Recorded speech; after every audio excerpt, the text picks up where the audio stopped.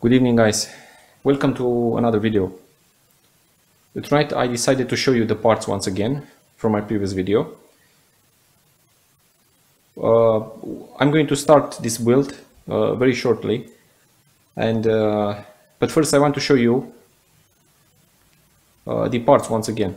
So we do have right there the motherboard, the GA6VX. We do have the creative sound card. We do have the old modem that was that I used back in the day, and I'm going to show you right now. This is the modem that was present back in the day, and of course it's in fully working condition, but I don't have in my house this type of connection for the dial-up or the fax. Of course you'll be any provider will give you this kind of type of connection, the old connection, but unfortunately I don't have it anymore, so I'm not going to be able to use it. So if you want to go to the internet, of course this will not be possible, but I included anyway so you can see. We do have the creative, the sound card. This is 4.1 made by Creative. This is very nice video card. I do remember that in many builds they were CT4810 sound cards, and they were very nice, very crisp. The guys were always listening this music and they play games very often. So yeah, very nice. The video card that I was telling you about, the Voodoo 2000, I'm very happy that I can test this one. Of course, there are two types of connection in order to benefit the use of this video card. What I mean by that is if you're having the two video cards like this one, the Voodoo 2000, in order to use it properly, of course you'd be needing a cable that is going right here. So the first end will go to the first video card and the other end to the second Voodoo 2000 from 3D Fix. But in my case, I'm not going to be able to use two video cards because I don't have these kind of things. And I'm going to use only this cable. So the first one will be entering into the first end of the accelerator, and the other will be using the PCI standard. Will be going into the PCI standard, pardon. And afterwards I'm going to get the signal from the Voodoo 2000 in order to use the accelerator. Yeah, so what is not right in this build is the fact that I don't have a case and I'm using the AGP instead of the PCI standard. So in order to use the Voodoo 2000, you need the PCI standard. So I'm going to have to see what I can do with the PCI standard. I'm also not sure about the DVD burner and the hard drive, the Western Digital, the Caviar. This one here has 4.3 Gigabyte. And I'm not sure if it's still in fully working condition or not.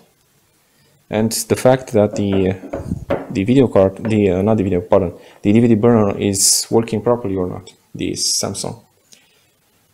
This is, if you remember in my previous video, I showed you how I tried to fix her up, and there was no go for this one. Yeah. So I think I'm going to use the other optical drive from my Celeron on the Pentium 4 computer. So see you very shortly when I'll be starting the build of this machine, and yeah, see you then, guys.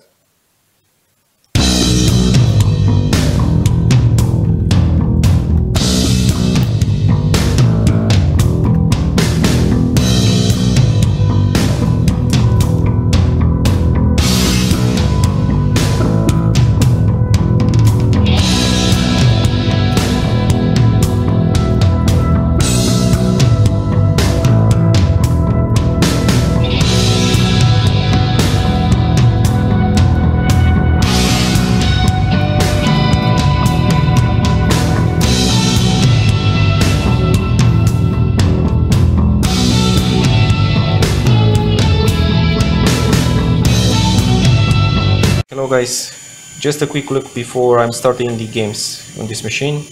I just want to inform you about something else. This motherboard was using the multiplier, so it was multiplying by 4. So if you focus here, the 4 will be, let me show you, the 4 will be on, off, on.